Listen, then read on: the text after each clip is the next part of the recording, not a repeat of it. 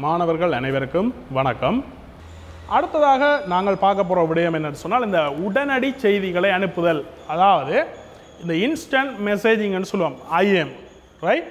இந்த உடனடி செய்திகளை அனுப்புதல்ன்றது உங்களுக்கு பெரும்பாலும் தெரிஞ்ச ஒரு விடயம். ஆனால் அந்த உதாரணங்களை காட்டிக்கலாம் உங்களுக்கு விளங்கும். ஆனால் இது என்னென்று உங்களுக்கு தெரியாமல் இருக்கலாம். சரி, பார்ப்போம். முதலாவது, இந்த இணையத்தினூடாக இருவருக்கிடையில் அல்லது குழுக்களுக்கிடையில் குறுஞ்செய்திகளை பரிமாறி அளவலாவுதல், சேட்டிங், உடனடி செய்தி என்று சொல்கிறோம், ரைட். அப்போ பாருங்க, ரெண்டு பேருக்கு இடையில் அல்லது ஒரு குழுக்களுக்கு இடையில் நாங்கள் என்ன செய்கிறோம்? சேட்டிங் ஒன்று செய்கிறோம், அளவலாகிறோம், ரைட். எங்களுக்கு சும்மா ஒரு சும்மா ஹாய் ஒன்று போட்டு சும்மா பொழுதுபோக்காக சேட் பண்ணி கொண்டு இருக்கிறோம், ரைட். அப்போ அதில் பாருங்க, சேட் பண்ணிக்க உங்களுக்கே தெரியும் என்ன செய்கிறீங்களா. அதில் படங்களை அனுப்புவீங்க, இல்லை வீடியோஸ் அனுப்பலாம், ரைட். இல்லை மெசேஜை டைப் பண்ணி அனுப்பலாம், ரைட். இல்லை ஸ்டிக்கர்ஸை அனுப்புவீங்க, ரைட். ஓகே. அப்போ இதில் பாருங்க, இப்போ முதலாவது இணையத்தை பயன்படுத்தி நாங்கள் என்ன செய்கிறோம்? ரெண்டு பேருக்கு இடையில அல்லது குழுக்களுக்கு இடையில் இந்த செய்தியை பரிமாற்றுறோம். சரி, இப்போ இமெயில் என்ற ஒரு விடயமும் இருக்குதானே, மின்னஞ்சலும் இருக்குதானே. அப்புறம் ஏன் இது புதுசாக ஏதோ உடனடி செய்தி அனுப்புதல் என்று ஒன்று வருதுன்னு சொல்லி பார்த்தீங்கன்னு சொன்னால், மின்னஞ்சல்கள் பாருங்க, நாங்கள் அனுப்புகிறோம். அனுப்பிக்கல என்ன ஆகுது? போய் சேர வேண்டிய ஆளுக்கு போய் சேரும். அவர் உடனடியாக படிக்கலாம். சில வேளைகளில் அவருக்கு போய் சேர்ந்துடும். ஆனால் அவர் என்ன செய்யலாம்? நாளைக்கோ இல்லை ஒரு கிழமைக்கு பிறகுமோ என்ன செய்யலாம்? அந்த மின்னஞ்சலை படிக்கிறதுக்குரிய சந்தர்ப்பங்கள் ஏற்படலாம். ஆனால் இந்த பேரில் இருக்க பாருங்க, உடனடி செய்திகளை அனுப்புதல் உண்டு. அப்போ இங்கே நீங்கள் ஒரு செய்தியை அனுப்புறீங்கன்னு சொன்னால் உடனடியாக என்ன செய்ய போகுது? யாருக்கு போய் சேரணுமோ அவருக்கு சேரப்போகுது. அதில் நீங்கள் ஒரு குரூப்லேயே ஒரு மெசேஜை போட்டிங்கன்னா அந்த குரூப்பில் என்ன நடக்குது? உடனடியாகவே போய் சேருது. மற்றவங்க யாரும் உடனே பார்த்துட்டு என்ன செய்கிறாங்க? உடனே ரிப்ளை பண்ணுறாங்க, ரெண்டு வைப்போம், ரைட். அப்போ இந்த உடனடி செய்திகளை அனுப்புதலில் பார்த்தீங்கன்னு சொன்னால் நாங்கள் என்னென்னத்தெல்லாம் பகிர்றோம்னு சொல்லி பார்த்தீங்கன்னா, நான் முதல் சொன்ன மாதிரி எழுத்துக்களை டெக்ஸ்ட்டுகளை டைப் பண்ணுறோம், அல்லது படங்கள் அல்லது வீடியோஸ், காணொளிகள் அல்லது வேறு கோப்புகள் போன்றவற்றை என்ன செய்கிறோம்? நாங்கள் மெட்டாக்களோட ஷேர் பண்ணி கொள்கிறோம், ரைட். அப்போ இந்த உடனடி செய்தி அனுப்பும் பொறிமுறைகளுக்கு சில உதாரணங்கள் இதில் காட்டப்பட்டிருக்கு, ரைட். வடிவாக பார்த்தீங்கன்னா இப்போ உங்களுக்கு விளங்கும். இல்லை பாருங்கள், வாட்ஸ்அப் இருக்குது, டேங்கோ இருக்குது, ஸ்கைப் இருக்குது, லைன் இருக்குது, வீசாட் இருக்குது, வைபர், நிம்பஸ், ஃபேஸ்புக் மெசேஞ்சர் இருக்குது, ஈபுடி, டோக், ரைட், கிக், இப்படி நிறைய இதில் சிலதுகள்லாம் உங்களுக்கு காட்டப்பட்டிருக்கு, ரைட். அப்போ இப்போ உங்களுக்கு விளங்கியிருக்கு. உதாரணத்துக்கு வைபரை எடுத்தீங்கன்னா உங்களுக்கே தெரியும். நீங்கள் வைபரில் இணைஞ்சிருப்பீங்கன்னு சொன்னால் நீங்களும் இணைஞ்சிக்கிறீங்களா, உங்களோட ஃப்ரெண்ட்ஸை இணைஞ்சிருப்பீங்கன்னு சொன்னால் நீங்கள் என்ன செய்வீங்க? பர்சனலாக நீங்கள் ஒரு ஆளோட சேட் பண்ணலாம். அவருக்கு என்ன செய்யலாம்? ஏதாவது கோப்புகள், ஃபைல்ஸை சென்ட் பண்ணலாம், அல்லது வீடியோஸை சென்ட் பண்ணலாம், இமேஜஸை சென்ட் பண்ணலாம், ரைட். அது பெரும்பாலும் நீங்கள் செய்து பார்த்துருப்பீங்க, ரைட். அல்லது பாருங்க, வைபர்லேயே குரூப்ஸ் இருக்குன்னு, அதான் நான் முதல் சொன்ன மாதிரி குழுக்கள். அந்த குரூப்ஸுக்கு இடையில் ஒரு உங்களோட உதாரணத்துக்கு நீங்கள் ஒரு படிக்கிற ஸ்டூடெண்ட்ஸ்ன்னு சொன்னாலும் என்னது, உங்களுக்கு நீங்கள் ஒரு 30 பேர் உங்களோட கிளாஸில் இருக்கிற 30 பேர் ஒரு வைபர் குரூப்பில் இருக்கிறீங்கன்னு சொன்னால் என்ன செய்கிறீங்க? அந்த குரூப்லேருந்து சேட்டிங்கை செய்கிறீங்க. அதில் உங்களுக்கு தேவையான கோப்பு ஒன்று கிடைக்குது, ரைட். ஏதாவது ஒரு எக்ஸாம் பேப்பர் கிடைக்குது, நீங்கள் அந்த குரூப்பில் போடுறீங்க, ரைட். போடைகளை மெட்டாக்களும் என்ன செய்யணும்? அந்த கோப்புகளை பகிர்ந்து பயன்படுத்தினோம், ரைட். அல்லது நீங்கள் உங்களுக்கு தேவையான படங்களை அதில் அப்லோட் பண்ணி விடுறீங்க. அப்போ என்ன நடக்குது? மெட்டாக்கள் பார்க்கணும், ரைட்.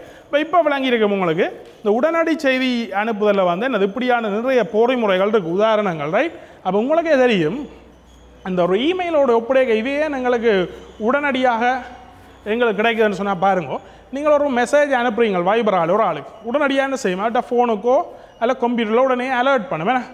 அப்போ அதில் உடனே அலர்ட் பண்ணோடனே அவர் என்ன செய்கிறார்? அதில் இருந்து கொண்டு உங்களுக்கு திருப்பி என்ன செய்கிறார்?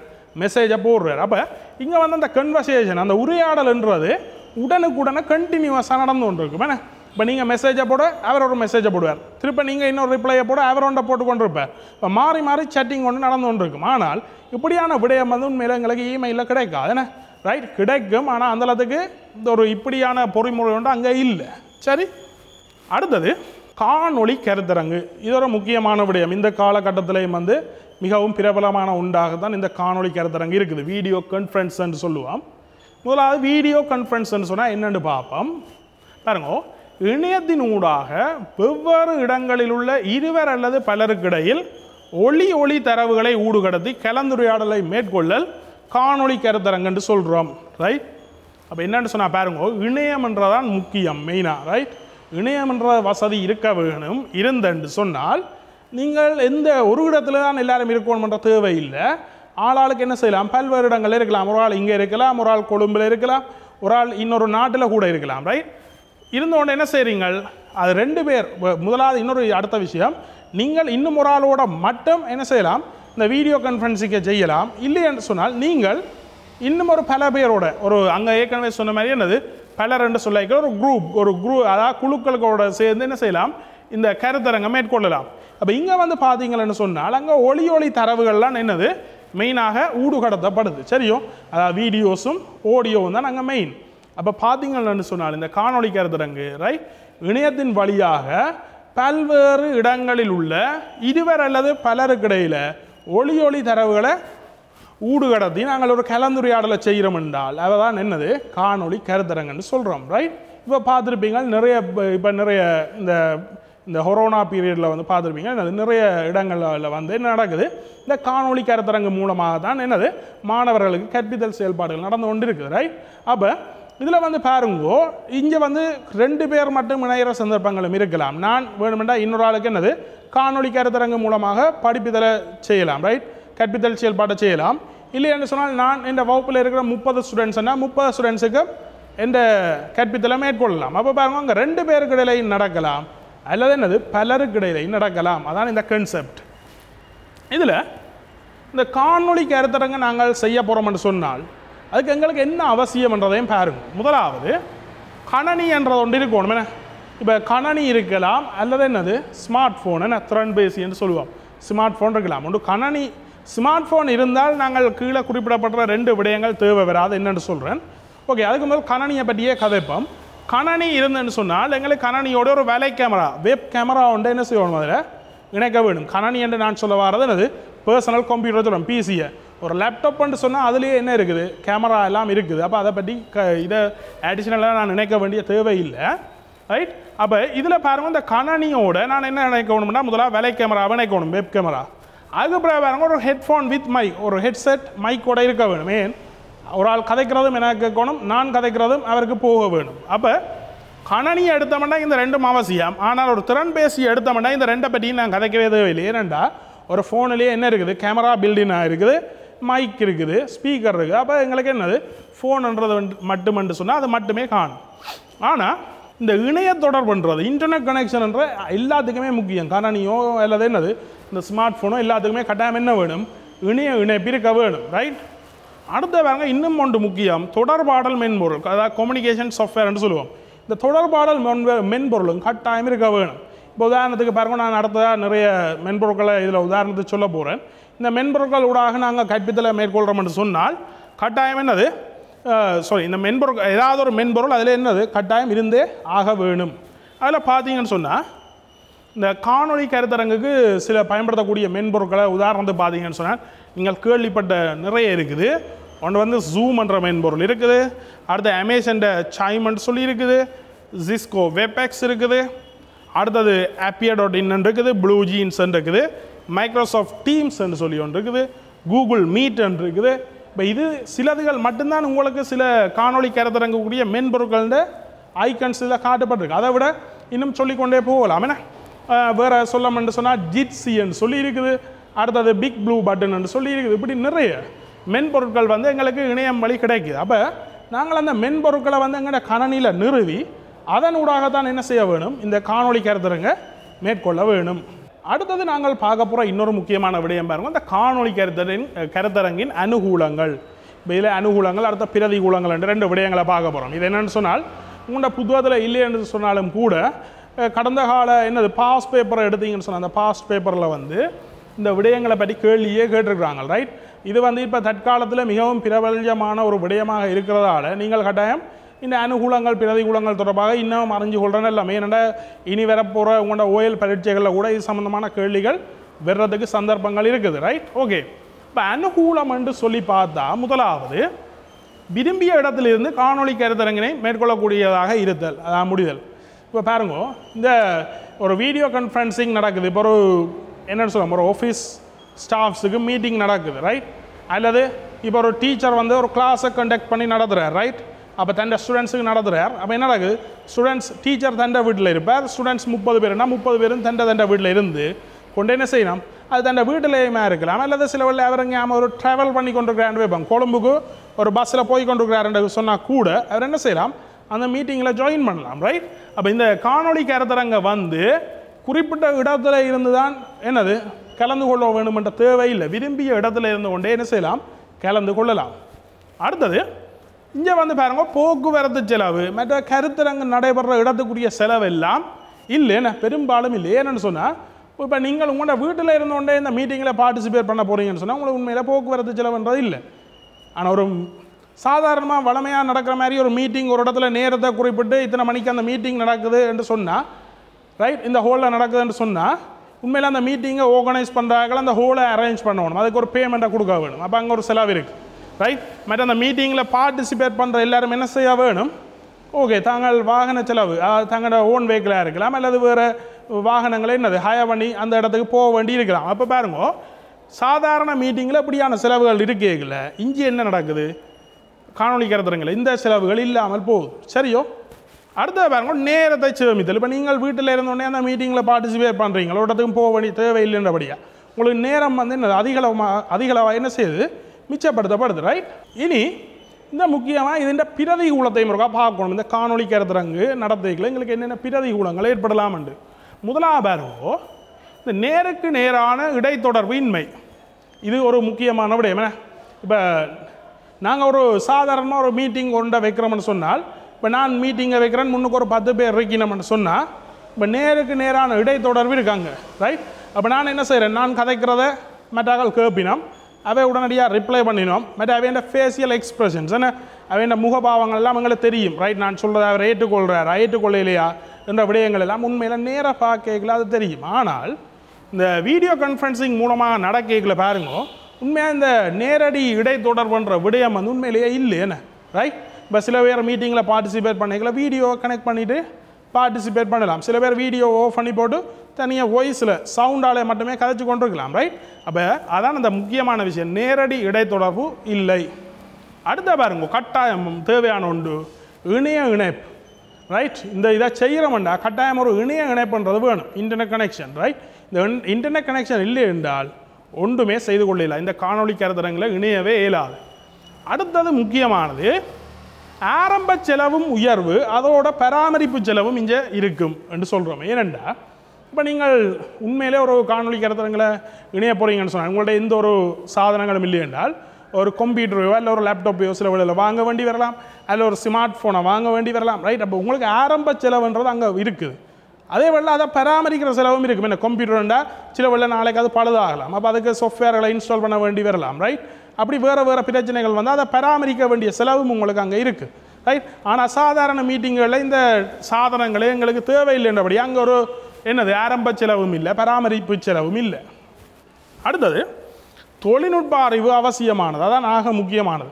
எங்கள்கிட்ட எல்லா சாதனங்களும் இருந்து கொண்டு இது எப்படி இயக்கிறது, ஒரு மீட்டிங்கில் நாங்கள் என்ன மாதிரி ஜாயின் பண்ண போகிறோம், ரைட், என்ன மாதிரி லீவ் பண்ண போகிறோம்ன்ற என்னது டெக்னிக்கலான சில விஷயங்கள் தெரியலை என்று சொன்னால், ரைட், இந்த காணொலி கருத்தரங்கில் இணைகிறதுல பிரயோசனமே இல்லை, ரைட். அப்போ அதான் சொல்கிறோம், இங்கே தொழில்நுட்ப அறிவு வந்து கட்டாயம் அவசியம், ரைட். அந்த அறிவு இல்லைன்னு சொன்னால் என்ன நடக்கும், அவர் அந்த மீட்டிங்கில் உண்மையில் பார்ட்டிசிபேட் பண்ணிடலாமலே போகலாம். சரி, அடுத்த முக்கியமான விடயத்தை பார்ப்போம், சமூக வலைத்தளங்கள், ரைட். இந்த சோசியல் மீடியா அல்ல சோசியல் நெட்வொர்க்ஸ் என்று சொல்லுவோம், ரைட். இந்த சமூக வலைத்தளங்கள் என்ற விடயத்தை பார்த்தீங்கன்னா முதலாவது நபர்கள் இணையத்தினூடாக சமூக தொடர்புகளை மேற்கொள்ளும் முறையே சமூக வலைத்தளங்கள் என்று சொல்கிறோம். இப்போ பாருங்க, இணையம் வழியாக என்ன நடக்குன்னு சொன்னால் நபர்கள் வந்து தங்களோட சமூக தொடர்புகளை மேற்கொள்ளினோம், ரைட். அப்போ இதைத்தான் நாங்கள் சொல்கிறோம் என்னது சமூக வலைத்தளங்கள் என்று சொல்லுவோம். சரியோ? இப்போ இதில் பாருங்கள், உண்மையில் இந்த இணையம் வழியாக பாருங்கள், உங்களுக்கு தெரியும் நிறைய சமூக வலைத்தளங்கள் எல்லாம் இருக்குது. இப்போ உதாரணத்துக்கு ஃபேஸ்புக், ட்விட்டர், லிங்க்டின், இப்போ உதாரணம் நான் சொல்லுவேன். அந்த ரைட், அந்த சமூக வலைத்தளங்கள் மூலமாக என்ன செய்யணும், பல நபர்கள் ஒன்றிணைஞ்சு தங்களுக்கு இடையில் என்ன தகவல் பரிமாற்றங்களை செய்து கொள்ளினோம், ரைட். அப்போ அதை தான் நாங்கள் என்ன சொல்கிறோம் சமூக வலைத்தளங்கள் என்று சொல்லுவோம், ரைட். இதில் பாருங்க, இந்த சமூக வலைத்தளங்களூடாக நபர் ஒருவர் தனது தனிப்பட்ட தகவல்கள், படங்கள், காணொளிகள், அன்றாட நடவடிக்கைகள் போன்றவற்றை மற்றவர்களுடன் என்ன செய்யலாம், பகிர்ந்து கொள்ளலாம். இப்போ பாருங்க, ஒரு ஃபேஸ்புக் ஒரு ஆள் வச்சுக்கிறார் என்ற அக்கௌண்ட், நீங்கள் அவரோட ஃப்ரெண்டாக ஜாயின் பண்ணி இருக்கிறீங்களன்னு சொன்னால் பாருங்க, அவர் போடுற சகல விஷயமும் உங்களுக்கு தெரியும். அவர் ஒரு ஓகே ஒரு படம் ஒன்றை போஸ்ட் பண்ணுறாருன்னா அது உங்களுக்கு தெரியும், அவர் ஒரு வீடியோ ஒன்றை போஸ்ட் பண்ணுறாருன்னா உங்களுக்கு தெரியும், அல்ல அவர் ஒரு ஸ்டேட்டஸ்ன்னு சொல்லுவோமே, அதாவது அன்றாட நடவடிக்கைகள் போன்ற தகவல், ரைட். இப்போ நான் கொழும்புக்கு போய் கொண்டிருக்கின்றேன் என்று சொல்லி ஒரு ஸ்டேட்டஸை போடுறார் ரைட் ஓகே அது உங்களுக்கு தெரியும் சரி அப்போ நீங்கள் அவர் போடுற ஸ்டேட்டஸுக்கு என்ன செய்யலாம் ரிப்ளை பண்ணலாம் ரைட் அதாவது கொமெண்ட்ஸ் பண்ணலாம் சரி தானே அப்போ இப்படி அல்ல அவர் போடுற இமேஜ் படத்துக்கு வந்து நீங்கள் ஏதாவது கொமெண்ட்ஸை செய்யலாம் அவர் திரும்ப உங்களுக்கு அதுக்கு ஒரு ரிப்ளை பண்ணலாம் ரைட் இப்போ இங்கே வந்து என்னென்னு சொன்னால் இந்த சமூக வலைதளங்களூடாக நாங்கள் என்ன செய்கிறோம் உண்மையில் நிறைய விடயங்களை பகிர்ந்து கொள்கிறோம் படங்கள் ரைட் அதில் சொன்ன மாதிரி காணொலிகள் மற்ற கோப்புகளை கூட என்ன செய்யலாம் நாங்கள் இதில் பகிர்ந்து கொள்ளலாம் ரைட் இதில் இந்த சமூக வலைதளங்களை பார்த்தீங்கன்னு சொன்னால் உண்மையாக இதால் வந்து என்ன நடக்குன்னு சொன்னால் பாருங்க இந்த சமூக தொடர்புகள் வந்து விரிவடைவதுடன் ஒருவர் தான் இருக்கும் இடத்திலிருந்து சமூக தொடர்புகளை பேணக்கூடியதாகவும் இருக்குது இப்போ பாருங்க இந்த சமூக வலைத்தளத்தில் இணையறதால உங்களோட இப்போ சாதாரணமாக பாருங்க நீங்கள் ஒரு என்னது சமூக தொடர்பில் இருக்கிறீங்கன்னு சொன்னால் உங்களோட ஃப்ரெண்ட்ஸ் இருப்பினும் என்ன உங்களோட படிக்கிற ஃப்ரெண்ட்ஸ் இருக்கலாம் அல்லது பக்கத்தில் இருக்கிற ஃப்ரெண்ட்ஸ் யாரும் இருக்கலாம் ரைட் ஒரு குறிப்பிட்ட வட்டத்துக்குள்ளே அந்த ஃப்ரெண்ட்ஸ்ன்ற லிமிட் இருக்குது ஆனால் இந்த இணையத்தின் வழியாக நீங்கள் இந்த சமூக வலைத்தளங்களில் இணைஞ்சு சமூக தொடர்புகளை ஏற்படுத்திக்கல உங்களுக்கு வந்து பாருங்கோ பல இடங்களில் இருந்து கூட என்ன செய்யலாம் உங்களுக்கு பல நபர்கள் உங்களுக்கு ஃப்ரெண்ட்ஸாக கிடைக்கலாம் உதாரணத்துக்கு நீங்கள் யாழ்ப்பாணத்தில் இருக்கிறீங்கன்னு சொன்னால் என்ன நடக்கலாம் உங்களோட ஃப்ரெண்ட்ஸ் வந்து கொழும்பில் இருக்கிறதால இருக்கலாம் மட்டக்களப்பு கண்டி ரைட் நல்ல நுவரேலியா ஏன் இன்னும் சொல்ல போனால் நாடு விட்டு நாடாயும் போகலாம் அங்கே இந்தியா ரைட் எல்லாம் லண்டன் ஆஸ்திரேலியா கனடா இப்படி வேறு நாடுகளில் இருக்கிறார்கள் கூட என்ன செய்யலாம் உங்களுக்கு ஃப்ரெண்ட்ஸாக இருக்கலாம் அப்போ இந்த இணையத்தின் வழியாக சமூக தொடர்புகளை ஏற்படுத்திக்கல எங்களுக்கு அந்த சமூக தொடர்பு ஒரு பரவல் அடைஞ்ச தொடர்பாகவே மாறுது அப்போ மாறக்குள்ள எங்களுக்கு நிறைய ஃப்ரெண்ட்ஸ் எல்லாம் நிறைய விடயங்கள் வந்து அதில் கிடைக்க போகுது ரைட் கடைசியாக சொன்ன விடயத்தை பாருங்க இன்னொரு முக்கியமான விடயம் இந்த சமூக வலைத்தளங்களால் பாருங்கோ இந்த தற்காலத்தில் வந்து பல சமூக சீர்கேடுகளும் என்னது உருவாகுது ரைட் இப்போ சமூக வலைத்தளங்களை பயன்படுத்துகிறது தான் அது ஃபேஸ்புக்கை பயன்படுத்துகிறேன்னு வைப்போம் உங்களுக்கே தெரியும் அதில் வந்து ஒரு ஆள் தேவையில்லாத ஒரு விடயத்தை ஒரு ஆள் இன்னொரு ஆளை பற்றி குறிப்பிட்டாருன்னு சொன்னால் அது என்ன நடக்கும் மற்ற பலருக்கு இடையில் பகிரப்படும் ரைட் அப்படி பகிரப்படைக்கல அது தேவையில்லாத பிரச்சனைகள் அல்லது வேறு சமூக சீர்கேடுகளை உருவாகிறதுக்கெல்லாம் காரணமாக போயிடும் அப்போ பாருங்க இந்த சமூக வலைத்தளங்கள் எங்களுக்கு எவ்வளவோ தூரம் நன்மையை செய்தாலும் சில விடயங்கள் அதுக்குள்ள என்னது தீமைகளாக போய்கொண்டு தான் இருக்குது இந்த சமூக வலைத்தளங்களுக்கு உதாரணங்களை பார்ப்போம் இதெல்லாம் ஒரு வெப்சைட்ஸ் என்ன பாருங்க www.facebook.com twitter.com youtube.com flickr pinterest second life இப்படி பாருங்க சில உதாரணங்கள் இதில் உங்களுக்கு காட்சிப்படுத்தப்பட்டிருக்கு ரைட் இது உங்களுக்கு புத்தகத்தில் இருக்கக்கூடிய சில உதாரணங்கள் இப்போ மேலதிகமாக அந்த லோகோவோடு நாங்கள் பார்க்கலாம் இன்னும் சில உதாரணங்கள் இல்லை யூடியூப் இருக்குது இந்த ஃபோஸ்காரன் இருக்குது லிங்க்டின் இருக்குது ரைட் அடுத்த ஃபேஸ்புக் இருக்குது டம்ளர் இருக்குது பின்ட்ரெஸ்ட் இருக்குது ஃப்ளிக்கர் இருக்குது சரி இப்படி நிறைய ரைட் இப்படி இன்ஸ்டாகிராம் இருக்குது ரைட் இப்படி நிறைய சமூக வலைத்தளங்கள் எங்களுக்கு என்னது இணையத்தின் வழி நிறையவே கொட்டி கிடக்குது ரைட் அப்போ பார்த்தீங்கன்னா இதில் நான் சொன்னதில் நீங்களே சில பேர் நிறைய பேர் என்னது நிறைய சமூக வலைத்தளங்களில் இணைஞ்சிருப்பீங்களா அதில் நிறைய ஃப்ரெண்ட்ஸ் அல்ல ரிலேஷன்ஸ் எல்லாம் உங்களுக்கு அதில் என்னது இணைஞ்சிருப்பினா அப்போ அவைகளோட நீங்கள் என்ன செய்யலாம் உங்களுக்கு தேவையான தகவல் பரிமாற்றங்கள் ரைட் அல்லது ஒரு சேட்டிங் போன்ற செயல்பாடுகளையும் மேற்கொள்ளக்கூடிய மாதிரி இருக்கும் ரைட் அடுத்ததாக நாங்கள் இந்த முகில் கணனி என்ற விடயத்தை பற்றி பார்க்க போகிறோம் க்ளவுட் கம்ப்யூட்டிங் ரைட் இந்த முகில் கணனி என்றது வந்து இந்த காலகட்டத்தில் மிகவும் முக்கியமான பிரபல்யமான ஒன்றாக தான் இருக்குது இல்லை பாருங்க முகில் கணனி என்ற விடயத்தில் தனியால் கணனி அடங்கலாக சகல கணனி வலையமைப்புகள் மற்றும் செல்லிட கருவிகள் அப்போ பாருங்க இதில்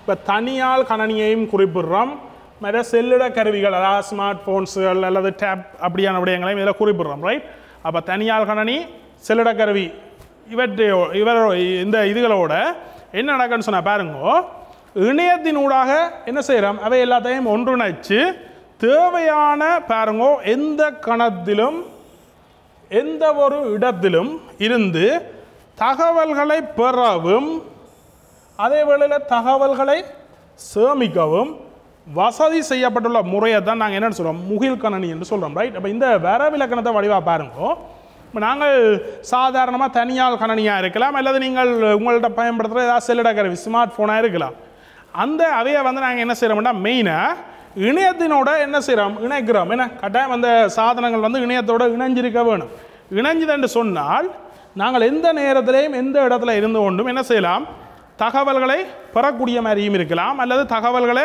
அதில் சேமிக்கக்கூடிய மாதிரி இருக்கலாம் ரைட் அப்படியான வசதிகளை வந்து எங்களுக்கு தெர்ற ஒன்றை தான் நாங்கள் என்னென்னு சொல்கிறோம் முகில் கணனி என்று சொல்லுவோம் கிளவுட் கம்ப்யூட்டிங் என்று சொல்லுவோம் சரியோ ரைட் இதில் அடுத்த பாருங்க சில உதாரணங்களை தெரிஞ்சோண்டு மேலதிக விடயங்களுக்கு போவோம். இந்த முகில் கணனிகளுக்கு உதாரணங்கள் பாருங்க. இதில் நீங்கள் பெரும்பாலும் வந்து உங்களுக்கு இதில் தெரிஞ்சோண்டு இந்த கூகுள் டிரைவ் என்ற ஒரு விடயம். சரி, அதாவது கூகுளின் என்னது டிரைவ். இப்போ சாதாரணமாக ஒரு ஸ்மார்ட் ஃபோன் எடுத்தீங்களா ஆண்ட்ராய்டு என்ற ஓஎஸோட விரைகளை பாருங்க, அதில் கட்டாயமே அந்த கூகுள் டிரைவ் என்ற ஒரு விடயம் இருக்குது. இந்த மாதிரி ஒரு முக்கோணம் மாதிரி ஒரு ஷேப்பில், ரைட்? இப்போ இது கூட ஒரு விதத்தில் ஒரு முகில் கணனி ஏன்னு சொல்கிறேன். அடுத்து பாருங்க, இதில் சிப் கிளவுட் இருக்குது, பாக்ஸ் இருக்குது, ஜஸ்ட் கிளவுட், ரைட்? அடுத்து ஐ drive, media fire, right? Drop box, இப்படி எல்லாமே இருக்குது. சரி, அப்போ இந்த முகில் கணனி என்று சொன்னால் என்னென்னா, இந்த நிறுவனங்கள் இப்போ அது கூகுள் என்ற நிறுவனத்தை எடுத்தீங்கன்னா அந்த கூகுள் டிரைவ் இவங்களை என்ன செய்கிறாங்கன்னு சொன்னால் உங்களுக்கு சொல்லி சேவையகத்தில் என்ன செய்கிறான் ஒரு குறிப்பிட்ட இடத்தை ஒதுக்குறான். இப்போ நான் இதில் உதாரணத்துக்கு சொன்னால் கூகுள் டிரைவ் எடுத்தோம்னால் எங்களுக்கு ஒரு 15 GB என்ற ஒரு அளவை தனிநபருக்காண்டி என்ன செய்கிறான் அவன் ஒதுக்குறான். இப்போ நீங்கள் தண்ட சர்வரில் அவன் உங்களுக்கு 15 GB திரையில நீங்கள் கூகுளுக்கு அந்த கூகுள் அதாவது ஜிமெயில் அட்ரஸாலேயே என்ன செய்யலாம், உங்களோட இமெயில் அட்ரஸாலேயே உள்ள லாகின் பண்ணி போய் உங்கள்கிட்ட இருக்கக்கூடிய கோப்புகள் அனைத்தையும் உங்களோட கணனிலையோ அல்லது ஒரு மொபைல் ஃபோனில் இருக்கக்கூடிய கோப்புகள் அனைத்தையும் கொண்டு போய் என்ன செய்யலாம், இந்த கூகுள் டிரைவில் அப்லோட் பண்ணி வைக்கலாம், சேமித்து வைக்கலாம். சேமித்து வச்சால் என்ன அட்வான்டேஜ் என்று சொன்னால் நீங்கள் வேண்டிய இடத்துல இருந்தோண்டு வேண்டிய நேரத்தில் அந்த ஃபைலை என்ன செய்யலாம் உடனடியாக பெறலாம். இப்போ யோசிச்சு பாருங்க, நீங்கள் ஒரு கம்ப்யூட்டரில் உங்களோட லேப்டாப்பில் முக்கியமாக உங்களோட டாக்குமெண்ட்ஸ் எல்லாத்தையும் சேமிச்சுட்டு போகிறீங்க, கொழும்புக்கு போயிட்டீங்க. ஆனால் என்னது, ஆனால் உங்களோட லேப்டாப்பை இங்கேயே விட்டுட்டு போயிட்டீங்க. இந்த கொழும்பில் போனோன்னா ஒரு தேவைக்கு சொல்கிறான், ஓகே இந்த டாக்குமெண்ட் ஒரு பிரிண்ட் வேணுமென்று சொல்லி கேட்குறான், ரைட்? ஆனால் நீங்கள் கொழும்பில் நிற்கிறீங்க, உங்களோட லேப்டாப் இங்கே இருக்குது, அதில் இருந்து ஹேண்டில் பண்ணுறதுக்கு ஒரு தடவை இல்லைன்னு சொன்னால் நீங்கள் என்ன செய்யலாம், அதில் இருக்கிற டாக்குமெண்ட் எடுக்கலாம். ஆனால் இந்த முகில் கணனி போன்ற இப்படியான மென்பொருட்களில், ரைட், உதாரணத்துக்கு நான் இந்த கூகுள் டிரைவை தான் கதைக்கிறேன், இதில் நீங்கள் சேமித்து வச்சுருந்தீங்கன்னு சொன்னால் என்ன நடக்கும், அது ஒரு என்ன பொதுவாக ஏதோ ஒரு சேவையத்தில் இருக்கும். உங்களுக்கு தேவையான நேரம் என்ன செய்யலாம், உங்களோட இமெயிலால் லாகின் பண்ணி அதுக்குள்ள போய் உங்களுக்கு தேவையான டாக்குமெண்ட்ஸ் எந்த இடத்துல இருந்தோம் எடுக்கலாம், ரைட்? நீங்கள் கொழும்பில் நின்று ஒன்று எடுக்கலாம், நாளைக்கு சில நீங்கள் இன்னொரு என்ன ஒரு லண்டனுக்கு போட்டிங்கன்னா அங்கே இருந்து ஒன்று எடுக்கலாம், ரைட்?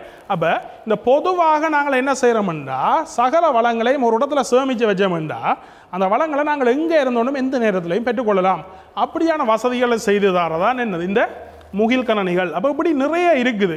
இப்போ இதில் பார்த்தீங்கன்னா கூகுள் டிரைவை நான் சொன்னான், இவங்க எங்களுக்கு ஒரு 15 GB என்ற ஸ்பேஸை தராங்க, ரைட்?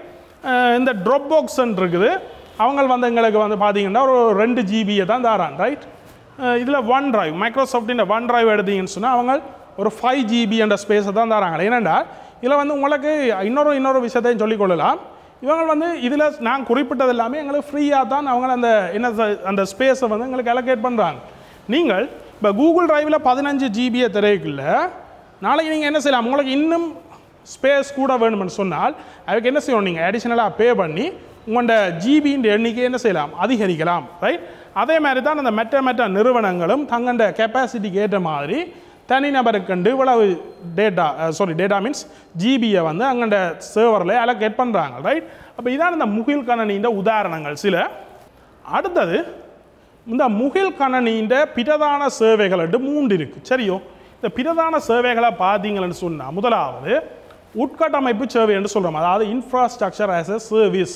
அதில் பாருங்க IaaS சொல்லிட்டு போட்டிருக்கு. அடுத்த பாருங்க அபிவிருத்தி சூழல் சேவை என்று சொல்லுவோம், பிளாட்ஃபார்ம் ஆஸ் எ சர்வீஸ் என்று சொல்லுவோம், PaaS போடுறோம். இன்னும் ஒன்றுக்கு பாருங்க மென்பொருள் சேவை, software as a service, SaaS சொல்கிறோம், ஷோர்டா, ரைட்? இது வந்து இந்த 3மே இந்த முகில் கணனியின் பிரதான சேவைகள், ரைட்? இதில் நாங்கள் இப்போ 3 சேவைகளையும் ஒவ்வொரு சேவையும் தனித்துவமாக பார்த்தோம்னு சொன்னால் முதலாவது உட்கட்டமைப்பு சேவை, இந்த இன்ஃப்ராஸ்ட்ரக்சர் ஆஸ் எ சர்வீஸ். சரி, இந்த உட்கட்டமைப்பு சேவைண்டா என்னென்று வரவிலக்கணத்தை பார்த்து கொண்டு உதாரணத்தை பார்ப்போம். இதில் பாருங்க, இங்கே கணனிகளுக்கென தனித்துவமான சூழல் ஒன்று கட்டியெழுப்பப்படுவதுடன் சேவையக கணனியின் உதவியுடன் தரவுகளை சேமிப்பதற்கான இடவசதியும் உருவாக்கப்படுகின்றது. என்னண்டா இது அந்த முகில் கணனிக்குரிய ஒரு பேசிக் கான்செப்ட் தான் என்னது இந்த உட்கட்டமைப்பு சேவை. இப்போ முகில் கணனி என்ற கான்செப்ட் எடுத்திங்கன்னா நான் முதல் சொன்ன மாதிரி ஒரு கூகுள் டிரைவை கருதினோம்னு சொன்னால் அந்த கூகுள் டிரைவ் என்ன செய்யுது, தண்ட சேவையகத்தில் உங்களுக்கு சொல்லி என்ன செய்யுது ஒரு இடத்தை ஒதுக்குது, ரைட்? அப்போ அதான் அந்த அதில் சொல்லப்பட்ட விஷயம், சேவையக கணனியின் உதவியுடன் தரவுகளை சேமிப்பதற்கான இடவசதி அங்கே உருவாக்கப்படுது. அப்போ பேசிக்காக முகில் கணனி என்ற கான்செப்ட் வந்து இங்கே உருவாக்கப்படுது, ரைட்? அதான் உட்கட்டமைப்பு வசதி சேவை, சரியோ? அப்போ இதில் உதாரணத்தை பார்த்தீங்கன்னு சொன்னால் இங்கே வந்து சேவைய கணனி இந்த இடவசதி அங்கே அதில் சேவைய கணனியில் உங்களுக்கு தேவையான இடவசதி உருவாக்கப்படுது. அத்தோட தீக்காப்பு சுவர் ரைட், அந்த ஃபயர்வால் அதாவது செக்யூரிட்டிக்குரிய விஷயங்கள், அதாவது இந்த ஃபயர்வால் சம்மந்தமான விஷயங்கள் எல்லாம் உங்களுக்கு என்னது அங்கே கிடைக்குது ரைட். இப்போ இதுதான் அந்த உட்கட்டமைப்பு வசதி சேவை என்று சொல்கிறோம் சரிதானே. அப்போ இதில் உட்கட்டமைப்பு வசதி சேவையில் வந்து பார்த்தீங்கன்னா பேசிக்காக உங்களை சேவையத்துலேருந்து உங்களுக்கு ஒரு இடத்தை ஒதுக்குறதும் அதுக்குரிய பாதுகாப்பு ஏற்பாடுகளை செய்து தரது தான் இதில் குறிப்பிடப்படுற விடயம்.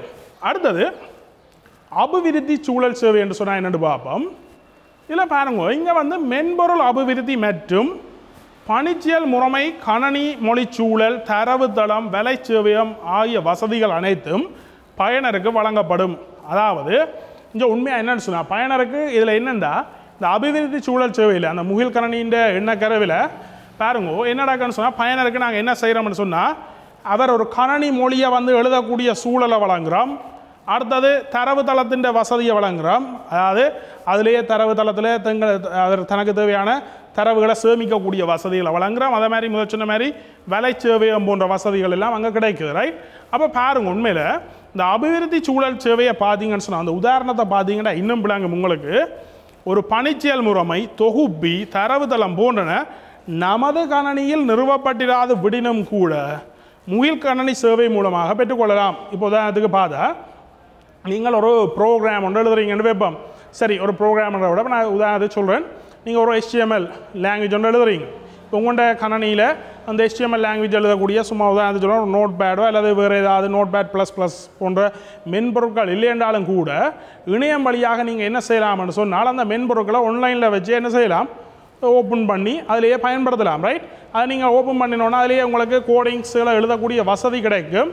அதே போல் அந்த கோடிங்கை வந்து நீங்கள் அதிலேயே என்ன செய்யலாம், ரன் பண்ணி அதில் அவுட்புட்டை பார்க்கலாம் ரைட். அப்போ இங்கே வந்து பாருங்கள் உண்மையாக உங்களோட கணனியில் நீங்கள் எந்த ஒரு மென்பொருளையுமே நிறுவே இல்லை ரைட். அப்போ இப்படியான ஒரு நல்ல ஒரு விடயம் வந்து இந்த அபிவிருத்தி சூழல் சேவையில் கிடைக்குது. அதே மாதிரி நீங்கள் ஆன்லைன்லேயே நீங்கள் என்ன செய்யலாம், உங்களுக்கு தேவையான தரவுகள் எல்லாத்தையும் அந்த தரவு தளத்தில் சேமித்து வைக்கலாம்.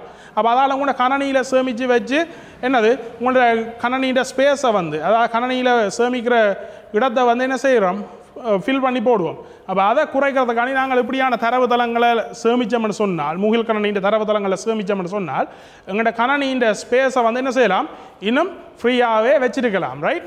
அடுத்தது இந்த மென்பொருள் சேவை ரைட், இந்த சாஃப்ட்வேர் ஆஸ் அ சர்வீஸ். இதில் பாருங்க இந்த பயனருக்கு தேவையான மென்பொருட்களை கணனியில் நிறுவாது முகில் கணனியில் நிறுவப்பட்டுள்ள மென்பொருட்களை பயன்படுத்துவதற்கான வசதியினை இது வழங்குகின்றது சரியோ. இது நான் முதல் சொன்ன மாதிரி இப்போ இது சாஃப்ட்வேர்ஸை பற்றி கேட்க போகிறோம். இங்கே பாருங்க நிறைய சாஃப்ட்வேர்கள் வந்து நாங்கள் என்ன செய்ய தேவையில்லைன்னு சொன்னால் இப்போ இந்த காலகட்டத்தில் கம்ப்யூட்டரில் அதை டவுன்லோட் பண்ணி இன்ஸ்டால் பண்ணி பாவிக்க வேண்டிய தேவை இல்லை.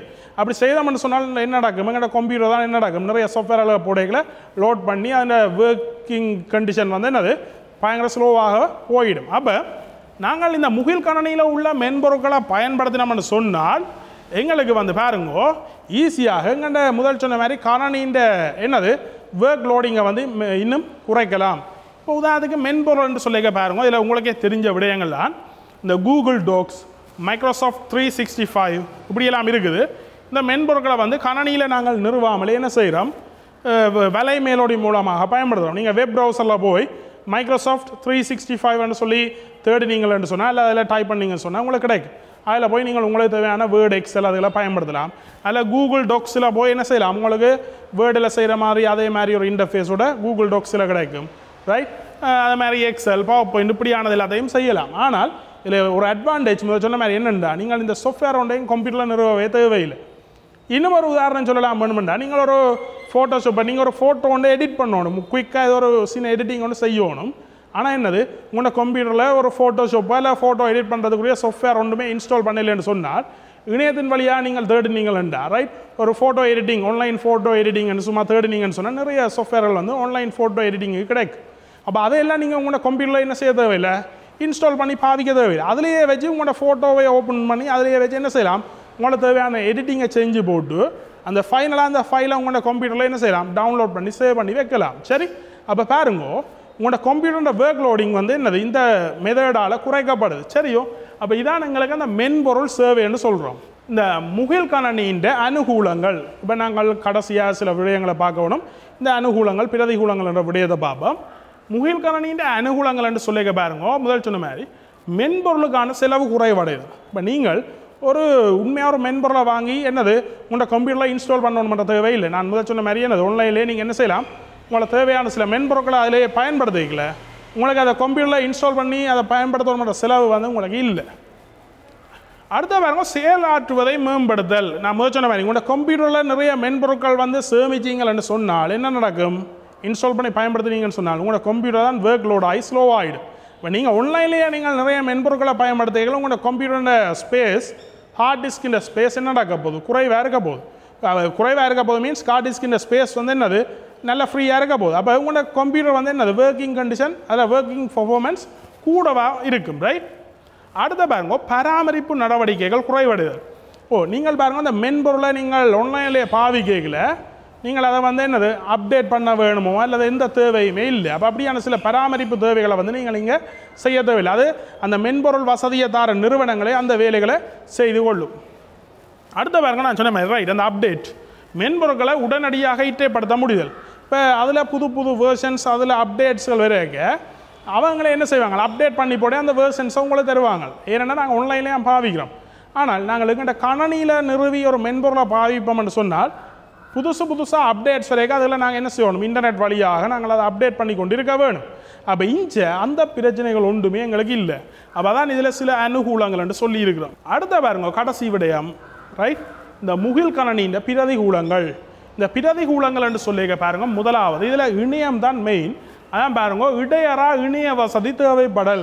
இப்போ பாருங்க நீங்கள் உங்களோட ஆன்லைனில் வந்து ஆன்லைன் மீன்ஸ் ஒரு இணைய வழியாக நீங்கள் என்ன செய்வீங்க, உங்களோட கூகுள் டிரைவிலே ஒரு விடயங்களை உங்களுக்கு தேவையான ஃபைல்ஸை ஸ்டோர் பண்ண போகிறீங்கன்னு சொன்னால் கட்டாயம் என்ன வேணும், ஒரு இன்டர்நெட் கனெக்ஷன் வேணும். இருந்தால் தான் நீங்கள் என்ன செய்யலாம், அங்கே லிங்க் பண்ணி உங்களுக்கு தேவையான ஃபைல்ஸை கொண்டு அங்கே அப்லோட் பண்ணி வைக்கலாம். அதில் அங்கே சேமித்த ஃபைலை நீங்கள் உங்களோட கம்ப்யூட்டர் திரும்ப டவுன்லோட் பண்ண போகிறீங்கன்னாலும் என்ன வேணும், ஒரு இணைய வசதி வேணும். இந்த இடையறா இணைய வசதி என்றால் என்ன, ஒரு தொடர்ச்சியான ஒரு இணைய வசதி ரைட் வேணும்னு சொல்கிறோம். அடுத்த பாருங்கோ விரைவு குறைவான இணைய இணைப்பின் போது தொழிற்பாடு குறைவடைதல். இப்போ இணைய வசதி இருக்குன்னு போட்டு இருந்தால் மட்டும் போதாது, அந்த இணைய வசதி எப்படி இருக்கணும்னா நல்லா ஸ்பீடாக இருக்கணும். இது சும்மா ஒரு பேருக்கு இன்டர்நெட் கனெக்ஷன் இருக்குது, ஒரு கிளிக் பண்ணி ஒரு ஃபைலை ஓப்பன் பண்ணவே கன நேரம் செல்லுதுன்னு சொன்னால் அதால் ஒரு பிரயோசனமே இல்லை. இந்த முகில் கணனி என்ற எண்ணக்கருவை நாங்கள் பயன்படுத்துறதுல ஒரு பிரயோசனமே இல்லை. ரைட். உங்களுக்கு இதில் மெயினாக ஒரு இன்டர்நெட் கனெக்ஷன் இருக்கணும், அதுவும் எப்படி இருக்கணும்னு சொன்னால் நல்ல ஒரு ஸ்பீடான இன்டர்நெட் கனெக்ஷனாக இருக்கணும். ரைட். அப்போ இந்த விடயங்கள்லாம் இதில் பிரதிகூலங்களில் குறிப்பிடப்பட்டிருக்கு. சரிதானே? ரைட். அப்போ இந்த பாடத்தில் பார்த்தீங்கன்னு சொன்னால் நாங்கள் மெயினாக மின்னஞ்சல் என்றால் என்னண்டு ரைட், அதுக்கு சில உதாரணங்களும் பார்த்து நாங்கள் சரி, அதுக்கு பிறகு ஒன்றொன்றா பார்த்து கொண்டு வரைகளை பாருங்க. காணொலி கருத்தரங்கு என்றால் என்ன, உடனடி செய்திகளை அனுப்புதல் என்றால் என்ன, முகில் கணனி என்றால் என்னன்ற விடயங்கள் எல்லாத்தையும் இந்த அலகில் பார்த்துருக்கிறோம். ரைட். அப்போ இதோட வந்து உங்களுக்கு இந்த அலகு வந்து நிறைவு செய்யப்படுது. ரைட். அப்போ நீங்கள் இந்த பாடத்தை வந்து சரியான வடிவில் விளங்கினீங்கன்னு சொன்னால் இந்த காணொலி சரி, இதுக்கு முதல் வந்த காணொலிகளை நீங்கள் சரியான வடிவில் அதை பார்த்து விளங்கினீங்கன்னு சொன்னால் உங்களோட ஓயல் பரீட்சைகளில் வரக்கூடிய வினாக்களுக்கு வந்து இலவாக விடையளிக்கக்கூடிய மாதிரி இருக்கும். சரிதானே? அப்போ நீங்கள் இந்த பாடத்தை வந்து நன்றாக படித்து ரைட் உங்களோட ஓயல் பரீட்சையில் வந்து நல்ல வடிவாக எழுதி அதுக்கு நல்ல சித்தியை பெற்றுக்கொள்வீங்கள் என்று நினைக்கிறேன். அந்த வகையில் இந்த பாடத்தை முற்றுமுழுதாக இந்த காணொலியோடு நிறைவு செய்து கொள்கின்றேன். ரைட். நன்றி.